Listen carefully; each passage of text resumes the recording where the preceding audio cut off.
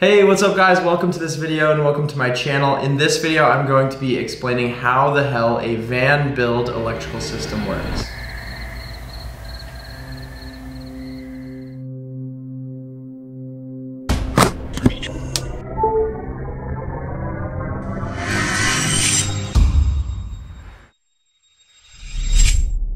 I know, it seems super intimidating, but it's actually way simpler than it looks, so I'm gonna do my best to explain it to you.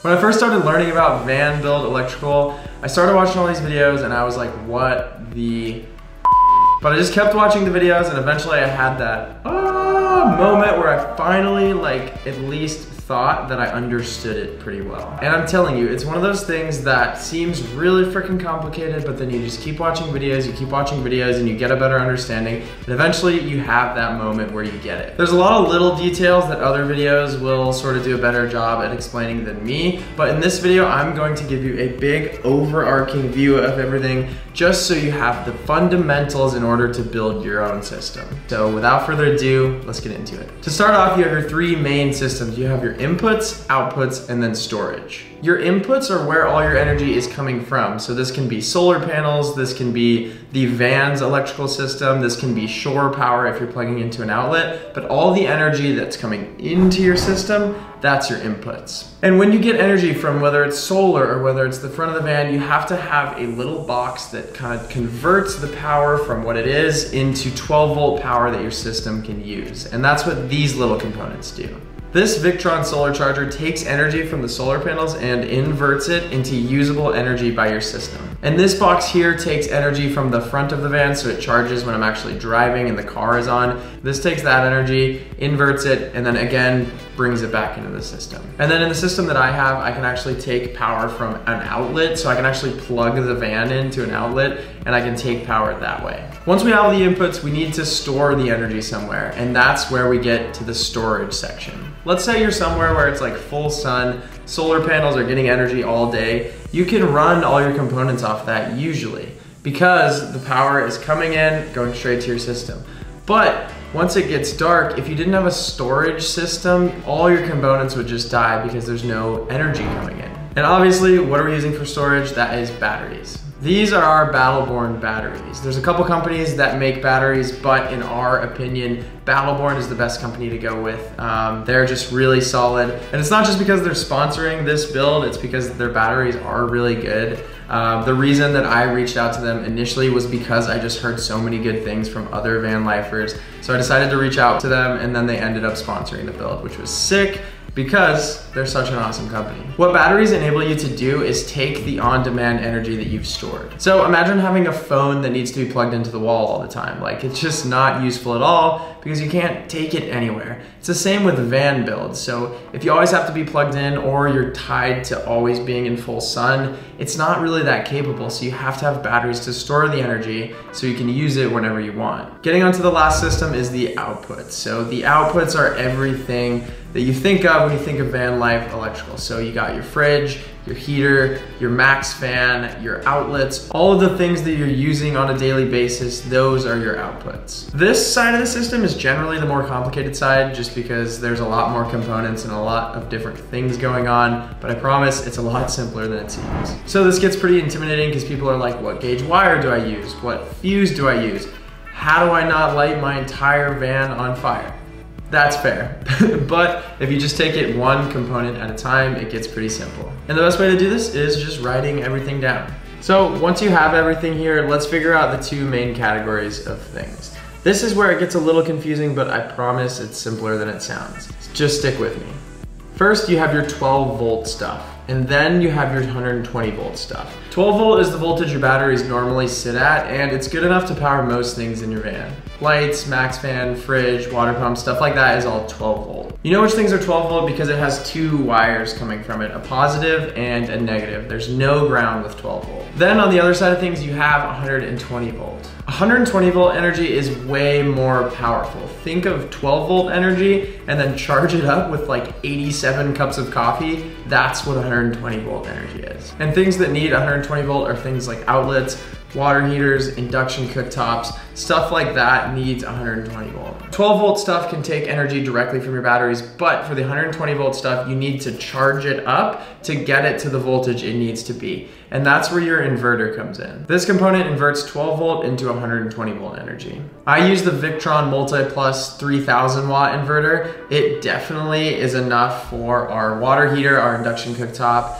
and then all the outlets that we're gonna be using to charge drone batteries. Last year we went out to the desert and shot off this like insane laser in the middle of the desert. It was really freaking cool. But we needed 120 volt energy to run the laser, and the van somehow powered it perfectly. We were just like out in the middle of nowhere shooting this laser off. So it's really, really cool to have 120 volt energy wherever you are. So you have your system, you have all your little components. How does it all fit together? So every component in your system has a positive and negative side. Your batteries, your fridge, your outlets, everything has positive and negative. And basically, you just need to connect them all together. It's a little bit more complicated than that with bus bars and breakers, but again, take it step by step and it'll make sense. So you have your solar panels, you have positive and negative. So you need that energy to go through your solar charge controller, and then from there to your system. And the best way to consolidate all of your systems together is bus bars, because it's basically like these big terminals where instead of bringing the solar stuff directly to the battery, which just wouldn't make any sense, you can extend the terminals of the battery basically, connect your bus bar to the battery, and then you have 4 extra terminals to connect everything. So negative from the negative panels goes to your negative bus bar, positive from your panels goes to the positive bus bar. Same for the DC-DC charger that comes from the front of the van. Once that goes through the system, you put the positive to the positive bus bar and the negative to the negative. Batteries, same thing, positive to the positive, negative to the negative. Some people put their batteries in a series, which means positive, negative, but I would recommend going in parallel. So connect all your positives together and then connect all your negatives together. And then from there, like everything else, connect your negative to your negative bus bar, positive to your positive bus bar. In my system, you'll notice that all the wires go through breakers. And basically what these breakers do is protect each component. So if there's a short in this side of the system, it's not gonna make it to the bus bar, or it's not gonna make it to the inverter. I'm not gonna get into specifics of what breakers I used where, because there's a lot of really good YouTube videos out there that you can check out. Will Prowse has a bunch of really good system designs, and yeah, specifics on each breaker depends on which component you actually use. Now, we just talked about inputs, let's go to your outputs. On the outputs, the same principles apply. So for your 12 volt side of things, what you're gonna wanna do is you're gonna wanna get a fuse panel. So basically, instead of wiring your lights, your fridge, all of that directly into the battery, you want a fuse panel so you can isolate it all. So on this fuse panel, you'll have one breaker that's for your lights, one breaker that's for your water pump, and in each one, you have positive and negative. So same thing applies. This fuse panel basically just takes 1 cord of power and breaks it up into a bunch of different ones that go to different components. So you got your positive stuff here, negative stuff here, and honestly, it's as simple as that. You just have to find now what fuse you should use for each component. All right, so real quick, I'm gonna go over the actual components that I use in my system so you guys can get an understanding of at least what I used. Starting off, we have the batteries. I talked about the batteries a little bit before, but we use Battleborn batteries. Like I said, they are a sponsor for this build, but we wanted to use them well before that. And like I said, I reached out to them specifically because I heard nothing but great things. So I would recommend Battleborn. They're priced super competitively and we've had nothing but great experiences with them. As far as the rest of the components, here's what we are rocking. So first off is the Multi Plus 3000 watt inverter. Then we have a Victron solar charge controller, a Victron DC to DC charger from the front, and then on top of the van, we have Mcgee solar panels. Now I'm gonna go into the actual van and show you how everything fits together in the actual van. All right guys, so here I am. I'm gonna give you a rough run through of my electric system. I already talked about the different inputs, but this is what it actually looks like in the van. I know it looks super complicated, but I promise you it's not.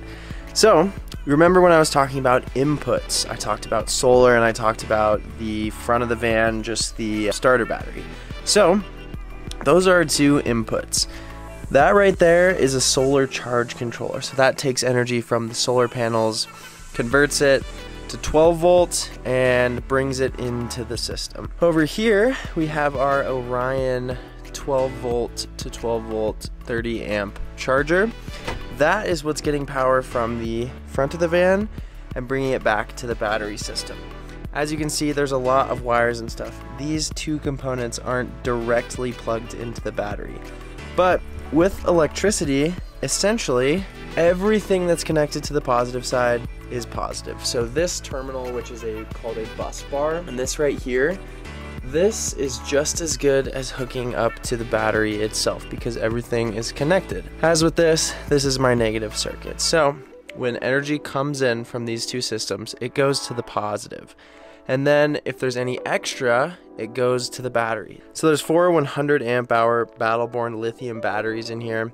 This is more than enough to charge the induction cooktop over here, as well as the water heater and everything else in the van. So I've talked about inputs. So we got our solar and then also this input.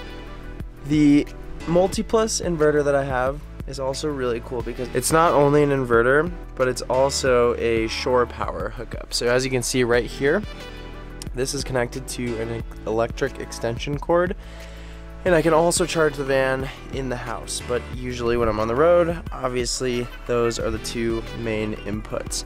Before you get too confused, I'm going to go back to what I was saying before about outputs. So we've got our two outputs. This input, you don't really have to worry about it because most systems don't have it, but if you do want shore power, the multi-plus is a great option.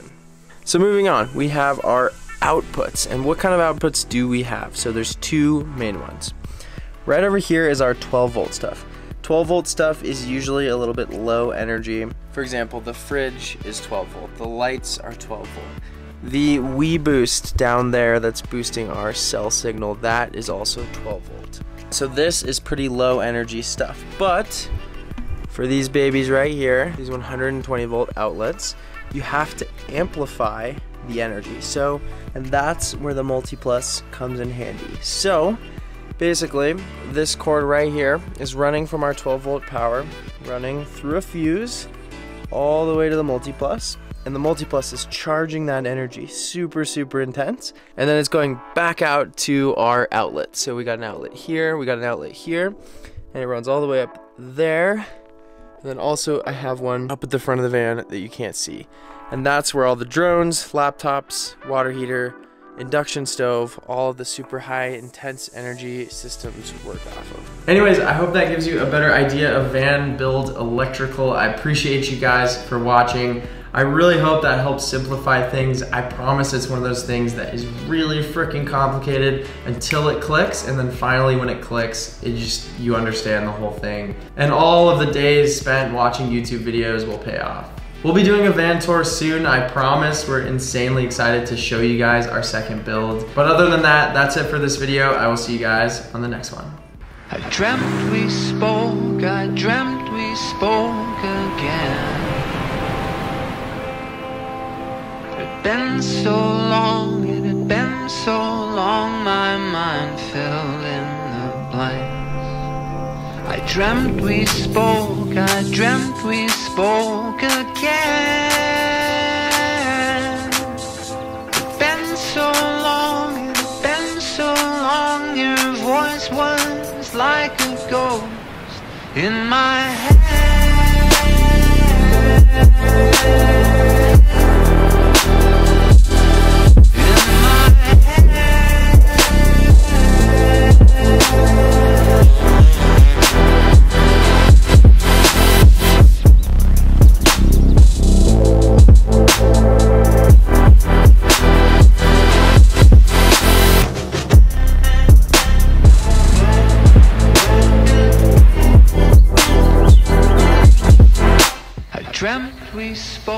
I dreamt we spoke again.